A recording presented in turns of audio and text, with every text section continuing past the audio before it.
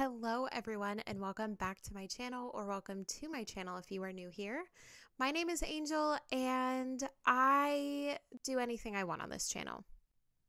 I definitely had a plan for this channel, and so far the majority of my videos have been reading this Colby Brock fan fiction. So we're just going to roll with it. We are in a little bit of a different setup today. I am home alone for the first time in like 6 months. So I figured I just wanted to be nice and cozy today. So we're wearing a hoodie, we've got a hair mask in, and we are in my bedroom. It won't be a permanent setup, but you'll probably see this for the next few videos because I do want to get a bunch filmed today. I've had a lot of you asking for more parts of the Colby Brock fanfiction. So we're going to read as much as we can today until we start stumbling over our words, because that will send me into a mental breakdown. Before we get started, make sure to hit that subscribe button and make sure and give this video a thumbs up if you do enjoy this series. That lets me know to keep making these kinds of videos. And today we are reading chapter 11 of Rude, a Colby Brock fanfiction series. If you haven't watched any of the previous parts, there are, I think, 3 or 4 other parts. So you definitely want to go watch those before watching this one. Otherwise, this will make no sense to you. Also, I've been trying to be better about not looking down at like my computer screen or anything. And I don't have my laptop today. I have my iPad. My camera is up here. My iPad is down here. So we're just going to roll with it. I may or may not look at the camera the entire video, but I assume most of you are probably just listening to this. All right, let's jump right in. Chapter 11. Next morning. Everyone got ready for the beach, and you put on a really cute outfit. If you want to see the beach outfit, the story is linked in the description box below, so you can go look at it in chapter 11.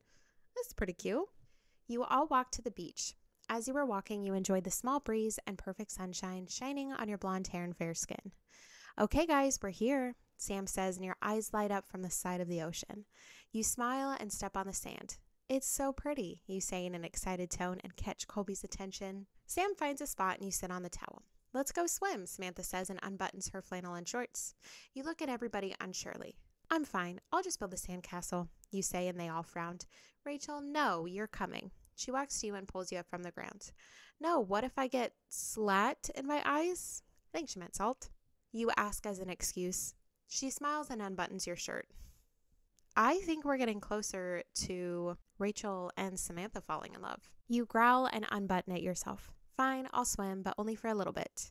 You remove your sandals and shorts. Yay, let's go, Erin yells and runs to the water. You hug your body from everyone, and Samantha walks with Sam into the water. You smile and turn your head to Colby. He cocks an eyebrow and smirks. Come on. He puts a hand on your back for you to start walking, giving you goosebumps. You walk with him, getting stares from girls and guys. You look down and step into the water. Don't look down, it makes you dizzy, Rachel, he says and lifts your head. People are staring. He chuckles and intertwines his fingers with yours. You look at him and he smiles. Colby, they'll see us. Don't. He sighs and lets go of your hand. Whatever, he mumbled, and you walk into the water. It's not that I don't want you to. It's just if they see, they'll make a big deal out of it. You know it too, you say, swishing the water with your fingers. You're right, but if they don't see, they won't, he says, making you look at him in confusion. What? He shakes his head. Nothing. He suspiciously smiles away from you. I'm not even halfway through the chapter, and I'm already struggling reading, and I don't know why. He suspiciously smiles away from you, and you walk more into the water to where it covered your stomach. That's far enough. He turns his head to you. Okay. He looks in your eyes and lowers himself underwater. He closes his eyes and goes underwater. You furrow your eyebrows and feel his arms wrap around your body and his lips kiss your stomach. Oh no, where is this going?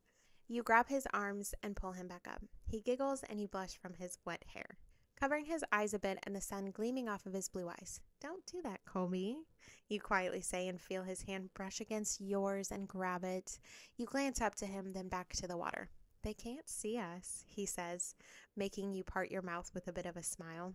True, you say and grab his hand back. He moves closer to your body and you feel his other hand wrap around your lower back, pulling you closer.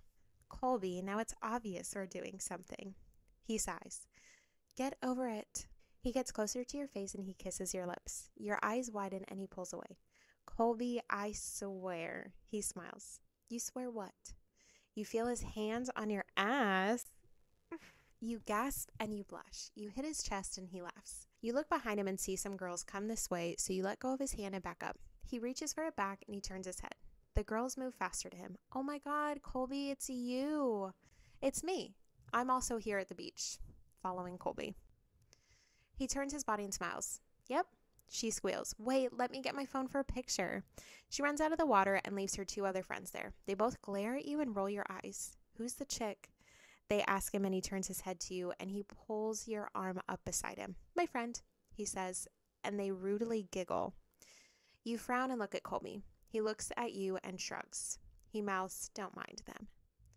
You slightly smile, feeling his fingers glide across your thigh in the water. I'm back. Here. She yanks Colby's arm and pulls him to her side and smiles brightly. They all take a picture together and she looks at you with a huge smile. Are you his girlfriend? Oh my God, you're so freaking pretty. Let's take a picture. She lightly grabs your wrist and snaps a photo. You smile from her kindness, unlike her friends, and take another one with her. Oh, I'm not his girlfriend, only his friend, but thanks. She still smiles and leaves with her friends. You sigh and he pats your head. It happens a lot. Sorry. Let's go find the others. Get on my shoulders. He says, and he bends his knees down and you hesitantly get on his shoulders, placing your hands in his hair. He holds your legs down and walks to Sam and Samantha, splashing each other and stuff like that. You giggle and they both look at you two. Samantha's mouth flies open and her eyes brightened up looking at you and Colby. You knew she thought different about you two, but Colby's a friend waiting to be your boyfriend. It's true. I feel like that last sentence didn't make any sense at all, but it's fine. Sam smirks to Colby and Samantha comes to you all happy. You two are finally dating. Oh my God, she yells. No, we're not. He's just letting me sit on his shoulders, you say, and she immediately frowns, sadly walking back to Sam. You guys need to get together already. I'm waiting, Sam says, kissing Samantha's forehead. How about a chicken fight? Colby asks, changing the subject smoothly. Yeah, dude, Sam says and allows Samantha to get on his shoulders. You giggle and get ready to fight Samantha. Girl, come fight me, Samantha yells and holds her hands up, making you laugh.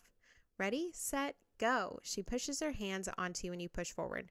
She growls like a bear and struggles to push you, and she bumped her boob into Sam's head and squeals, causing her to fall into the water, bringing Sam down with her. Ah, Sam screams before going underwater. Well, guess I won. Woo! You say as Samantha and Sam come up, gasping for air. He lowers himself in the water for you to get down, and you do so.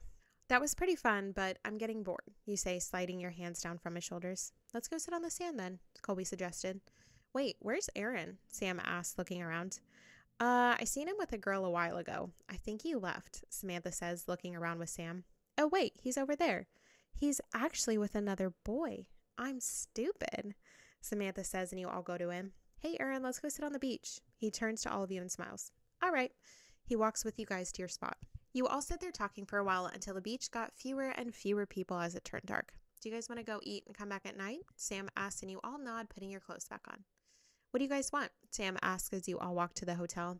McDonald's, Aaron shouts. Sounds good, Colby mumbled, looking down. You smile to him and look away. After you all rinsed off and got food, you headed down to the beach where it was pitch black. Only the sound of the waves was heard. We won't be here long. Just hang around and chill. Then we'll go home and watch some TV, Sam says, placing a towel on the sand. You all sit down and Sam turns on a flashlight. How do you guys like this place? Cool? Boring? Sam asks. You look at him and part your mouth to say something, but Aaron interrupts you. Personally, it would be more fun without Rachel, he says, and you flinch from his response. What? You look at him. He presses his lips together and nods. I think it would be better without you, he says, and Colby glares to him as if he were to punch him. No, she's fun. You just don't understand her, Aaron, Samantha says, crossing her arms. You hug your knees, a little hurt from what he said. He was supposed to be your friend. Colby notices you and stands up, pulling you up with him as well. What? He keeps a straight face and kicks some sand on Aaron. We're going to go walk around for a little bit, he says to them, not even asking you if you wanted to go. He grabs your wrist and pulls you away from everyone. Hey, what are you doing? He holds your hand and sighs. Doesn't the sky look nice? He avoids your question and you go along with it. Yeah, it does. It's dark, but I guess so, you say. He stands in front of you and puts his hands behind your neck, pulling you close to him. He looks into your eyes and kisses you softly. You blush a bit and respond, pulling away after. Why did you bring me here? He slightly smiles, still having his hand behind your neck. I don't know. It's more quiet, and I didn't want to go alone. You try to hold back a smile from his cuteness. But apparently I'm not fun, you quote with your finger, releasing a small giggle. Then why'd I bring you? He asks, and you push his face, making his hands leave your neck. You're so corny. Let's go back. I'm getting cold. You hug your arms and he hugs you. Warm yet? He whispers. No, come on, you smile. Here, have my hoodie. He starts lifting his hoodie up and you laugh, holding his hand down. No, you say, and he frowns. Rachel, why are you playing so hard to get? Just give in. Give in. Because if you don't, I will, you say, and he frowns. You're so stubborn. He pouts and you turn around and start walking. You feel his arms wrap around your waist from behind and pull you back, hugging you. Colby, come on. Look who's stubborn. He puts his head in the crook of your neck and smiles. You place your hands on his and feel his lips touch your neck softly. Your eyes widen and freeze, letting him continue to lightly kiss your neck. Your heart beats fast and he sucks on your neck. You gasp and hold his head down with your hand. You feel his smile across your neck and he lifts his head. Did you just give me a hickey? You hold the place he sucked and turn to him. He smiles innocently. Maybe, he says, and your jaw drops. Colby. You couldn't help but to let out a smile a little and hit his chest. He laughs and grabs your hand, kissing it too. Come on, let's leave. He walks back with you and you couldn't help but to be dumbfounded. This idiot gave you a hickey. Chapter 12. It's been forever. I'm so sorry, readers. My life is weird. You two head back to the others. You brought your hair over the hickey, covering it up sneakily. You let his hand go before you two approached the others and sat on the towel Sam had laid out earlier. You ignore everyone's stares and keep your eyes on your feet. Guys, let's go. You two aren't getting along tonight, I guess. But even if you're just playing around, let's go, Sam says to you and Aaron. Aaron smiled to you like a jerk and stood up. Finally, he calls out, walking away. What's his problem? You did nothing. Girl, he's jealous. You stand up and go to the hotel with the others. You plop beside Samantha on the bed and deeply sigh a few times before she says something. What's wrong? She asks, messing with your hair. You glare up to her. You really don't know. Aaron is my problem. He all of a sudden becomes an ass and it makes me mad. You rant to her. She gets a little closer to your neck and gasps and holds your hair up. Rachel, what is this? She asks, pointing to your neck. You quickly sit up and cover your neck. What are you talking about? You ask stupidly, knowing what she was asking. You know what I'm talking about, she says, still shocked. You roll your eyes. It's a hickey, she says, glaring at you. You glance to her and sigh. Yeah, so what? She squeals. Who is it from? Colby? Ooh, yes, she squeaks, excited for her story. Stop, I don't want to talk about it. You push her away and stand up. Listen, Samantha, he just put a hickey on me. So what? You've had a few before, noticeably showing, but I never mentioned them. I'm going to take a walk, okay? See you soon, you said and left her there. I just feel like if all of this was happening to me, you better believe I would be telling my best friend every single little detail that I could recall. You were going out the door and bumped into Colby on your way. Oops, sorry, you said. He grabs your wrist. Hey, where are you going? He asks. I pull my wrist away. Out, you slurred a bit. He smiled. I'll come with, he said and grabbed his shoes. You both went out. You didn't know what you meant by out. Possibly you didn't know where you were going. He bumped your shoulder, taking you out of your thoughts. You gave him a look and he chuckled. You look lost, he said. You inhaled and closed your eyes towards the sky. I am. It's just no one knows it, you said. He held your hand in his. Then why not find your way? He asked. You sighed. I tried. Look, let's just go do something, you suggested, quickly changing the subject. He hung his head a bit low. Oh, okay, he mumbled, bringing his head back up with a smile. You two went to explore the town in the dark. So, yeah, sorry for earlier. From giving you a hickey, he said to you. You place your hand on your neck and rub it. Oh, it's fine. Only now Samantha knows, you said. He shrugs. Oh well, he mumbled. You grab his hand this time.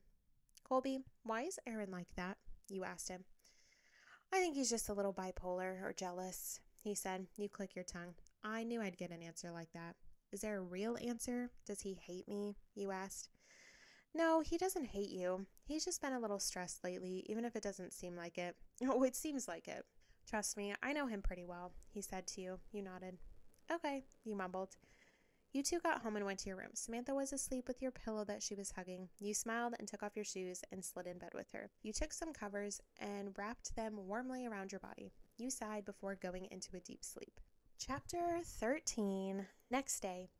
You woke up with Samantha and she was sprawled out on top of you. You grunt as you pushed her sleeping body off of you. Samantha, get your ass up, you smiled as she snored. You pushed her a little more and she fell off the bed. You gasped and crawled to her side where she laid in shock. She furrowed her eyebrows to you in confusion. Did I just fall off of the bed? She asked. You started laughing hard. She stood up and scratched her head. Whatever, she mumbled and went to the restroom. You stopped laughing and got out of the bed, opening the bedroom door and leaving. You decided to eat some cereal. You fixed some and sat at the table. You ate and heard someone come in, expecting it to be Samantha. You're so fucking stupid, you said. Oh, that's mean, a deep voice said, and you choked, looking up to see Colby. Colby, I'm so sorry, I thought you were Samantha, you said. No, you're fine, he said and smiled. You bashfully eat your food. I'm going to shower, he said, and came up behind me, placing a kiss on your cheek. You blushed, stuffing your face as he walked away. You showered after eating and went out with Samantha, shopping for some clothes. Of course you went to the guys section, looking for oversized hoodies because those are so comfortable. You find at least 3, 1 black, 1 dark blue, and 1 gray one. That's all you were happy with, and stayed with Samantha as she shopped for girly, weird, ugly clothes. Pink, green, orange, and all those bright colors blinding you. Ugh, Samantha, my feet are killing me. Can we go? It looks like you're ready for a zombie apocalypse, except you want to be seen. You whined and stomped your feet. To the next section she walked to. Yeah, just 2 more things, she said. I scoffed. You said that 15 minutes ago. Might as well buy the whole store, you remarked. She chuckled. I wish, she mumbled, looking at the price of a pink shirt. You growled and grabbed your arm, dragging her to the counter. It's time to leave and stop, you scolded with a smile and forced her clothes down along with mine. You're buying since you have all this money and time, you said. She shrugs. You both stopped for lunch. You ordered only a milkshake and fries from McDonald's, and she ordered her fancy food. You both ate in. You sighed, placing a hand under your chin. She furrowed her eyebrows at you. Everything okay, hun? She asked and stuffed her face. Actually, everything was fine, but Aaron was still on your mind. You didn't want to be mad at him, and you didn't want him to be mad at you. If only you knew why he was so angry. I can't handle how oblivious Rachel is. Yeah, everything's fine, you told her and faked a smile. She cocked an eyebrow. Okay, but don't lie to me, because eventually I'll find out, she said and ate more of her food. You chuckled. Back to the hotel. You tried on the hoodies and decided you liked the black one much better. You leave to the couch where Sam was. He smiled. Hey, Rachel, he said, and you smiled back. Hey, you said. You sat down, grabbing a pillow and putting it on your lap. What are you watching? You asked, tilting your head with a small smile. Seeing food on TV? He chuckled. I was just switching through the channels. Nothing interesting is on, he said. You laugh a bit. Try Nickelodeon, you suggested. He clicked his tongue a bit with an unsure face. Really? They don't have good shows anymore like they used to, he pointed out. You pursed your lips. Yeah, I guess you're right, you said and lightly squeezed the pillow. You know what? I'm just going to ask everybody if they want to go swimming, he said to you. He looked to you with a big smile. Want to swim? He asked. You nodded. Woo! He got up and went to ask the others. He's so silly and weird. You got up to get ready to swim with Samantha. She pulls out her black swimsuit and lays it on the bed, looking to you. Want to borrow it? She asked. You pressed your lips together. Sure, you replied, picking it up. You went to the bathroom and changed into it. You guessed you were a little more comfortable now. It was a little bit showy, but it was cute. You wrapped yourself in a towel to cover your modesty and headed out with the others. Colby walked beside you, secretly holding your hand. You were liking this and smiled to him, making his cheeks fluster and pink. You held back a giggle and continued walking with him. You all got to the pool, swimming in no time. It was mostly empty and quiet, just the 5 of you all together, playing and splashing around like kids. Except for Aaron, who stayed on the sidelines, messing with the concrete surrounding the pool. You frown and go to him, trying to find out what his problem is and try to fix it. He looked over to you, instantly looking away with a long face. Your hand didn't hesitantly touch him's shoulder, and he shuddered. Maybe it's not me that feels like I'm stumbling over my words. That made no sense. Can we talk, please? You asked nervously. He took a while to reply and sighed. Fine, he mumbled. You both leave while Colby watched you two go. He stopped beside the building, out of everyone's sight. You fiddled with your fingers. Why Why are you being so out of it? You asked, stammering over your words. He sarcastically scoffed. Really? Was I not obvious? I don't know why, but I feel like Aaron's part just needs to be read really overdramatically. He asked, throwing his arms up. You stood there, clueless of what to think. Obvious. What do you mean? You asked. He scoffed for real this time. I've liked you, and you pick the jerk who messes with every girl he sees, he slightly shouts, putting me into complete shock. You liked me? You asked, dumbfounded. I do like you, Rachel. But I see you have your guy, he said, walking away from you. You scoffed slightly to yourself, holding your wrist nervously. He liked you? Really? It made you happy, but you felt bad for him. You do love Colby. So we just went straight from playing hard to get to being in love with Colby, with no transition. Okay, you do love Colby, but Aaron was kind of right. Colby does like to mess with girls, but he said he wouldn't do it anymore. Will he keep his word? You walked back to the pool, seeing Colby glaring at Aaron. You walk in front of him, placing your hands on your hips, glaring at him now. He looked up to you. Rachel, he said. Why are you looking at him like that, Colby? You asked, removing your hands from your hips. I heard you guys. He likes you, he said. You sarcastically chuckled. So? A lot of girls like you, you remarked. Yeah, but I don't touch them. He looked down, realizing he did. You do, you said. He guiltily looked down at the pool. Just because he likes me, it doesn't mean I'm going after him, you said, and sat on the edge of the pool, slipping your feet into the water. I know, he mumbled and put his back against the wall. You slightly smiled. Be nice to him, you said. He furrowed his eyebrows. No, he said. All right, I think I'm going to treat you guys today since I made you wait so long for that last part and it was so good. So we're going to read chapter 14 today, and I'm really hoping that I can read this fast enough to put my phone on the charger. All right, speed read, let's go. Chapter 14. It came to about dinner time, and Samantha decided to cook for all of you. You were all playing video games. Of course, you all had to take turns because there wasn't really enough controllers. You ended up dying every time it was your turn, and it sucked so much. You growled, crossing your arms, and pouted. Colby looked at you, giving you a smile, a cocky one. You had glared into his eyes and said, This is not fair. I hate it. Colby put his mouth to one side, and he gave a sorry look, placing his hand on your thigh. I apologize that you suck at games. He played off his cheeky act again, pissing you off. You stood up, angered at him, leaving to your room to pout some more. You hate people who are always so cocky and mean when it comes to their stupid achievements. You absolutely hate it. It's just a game, girl. Calm down. You sat on your bed, pulling out your phone to do some things, maybe watch some funny videos to cheer you up. Why is it Colby is so nice one minute and the next he's a complete asshole? You just don't get it. He's so rude. Your head looked to the door, hearing a slight knock on it at least 2 times. You exhaled, rolling your eyes. Go away, Colby, you told him. You turned off your phone to try and hear a response. The only thing you heard was a muffle from the other side saying, It's not Colby. You furrowed your eyebrows.